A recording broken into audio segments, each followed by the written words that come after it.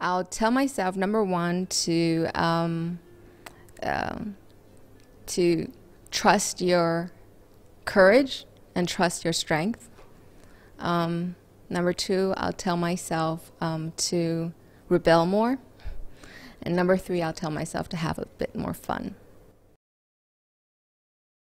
I'm Jeanny Wang. I'm a consultant, and I consult in new product and service innovation. The coolest thing about my job is the scientificness behind it. So what I really like about it is really that I'm dealing with topics where you don't really have a guaranteed result, right? So what I get to do is I get to identify, okay, what are the problems that are there relating to the field that I'm in, and then I get to formulate assumptions, which is great, and I get to translate that into a product or service.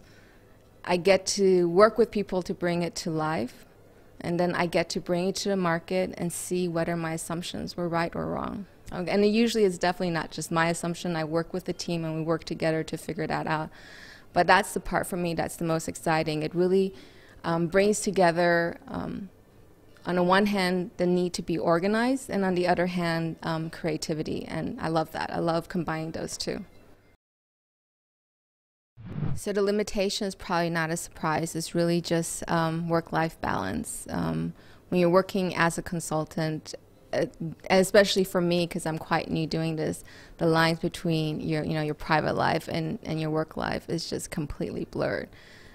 So that's the key thing that I'm still learning to figure out, still grappling with. But I think it's also something that we generally have, no matter whether you're a consultant or working in the industry. Everything's moving so fast. Everything is so complex. You have to stay on top of everything all the time.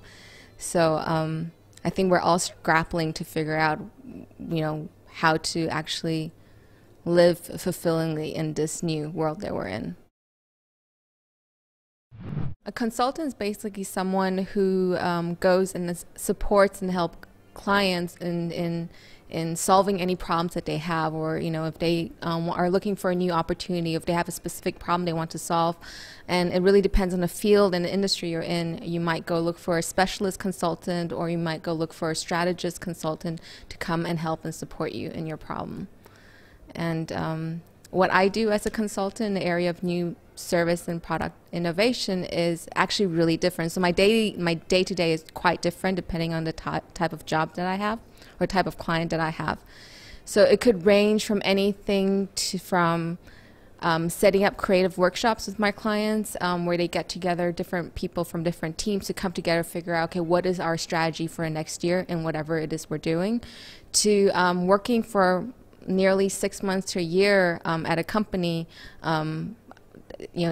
filling up the role of a product service innovation manager. So what that means is usually someone who acts as an internal CEO at the company. So it goes from strategy to concepting to design to working together with the team of engineers or other specialists to bring that product to life, and then working with other specialists, usually marketers, to bring it to the market so you can start engaging your audience in the product that you're doing. I usually have one client when I do longer projects, and multiple clients when I have shorter projects. And sometimes the project dies down where really the bulk of my work is at the beginning, helping them set up, identify strategies, identify opportunities to find strategies, set up the team. Then my role kind of fades down a bit, where I'm just acting as a sparring partner, for the leadership team, because it does get quite lonely at the top level, and someone for them to bounce ideas off of and figure out there are any things out there that they can use, new insights they can use to help them drive their solutions forward. I'm from Taipei, Taiwan. And I'm half German, half Chinese. Went to an American school, so I have an American education. I did my undergrad in the U.S. I studied actually German literature and political science. Then I moved to Berlin right afterwards to do grad school. And here in Berlin, I studied cultural anthropology and aesthetics and design. And I decided to go for a more practical diploma afterwards in a degree at the University of Arts in digital communication, which was kind of like a new program that they had, which was a combination of computer science, design, and new business. And it was a collaboration between MIT in the US, the University of Arts here in Berlin, and St. Gallen Business School. So it was really training us to be ready to be entrepreneurs in this new economy. And that was a really nice opportunity to really, for me, kind of move out of the more academic field that I was in into a more practical field. My key motivation really stems from my studies in anthropology or cultural anthropology, where I was really interested in the way people interact and people come together to solve problems. And this was when I realized, because this was back in the early 2000s, how this new technology that was happening all around us, how it can actually be used to help promote and solve real problems that people actually have. And that's when I took this opportunity, left academia, and went straight into the tech industry. My background is so diverse. I really took a lot of different roads to get to where I am today. And I do believe that you can get to doing what I do no matter what you studied. I mean, it really does take some skills, and some part of it is talent, but there's some skills that you actually acquire in the job.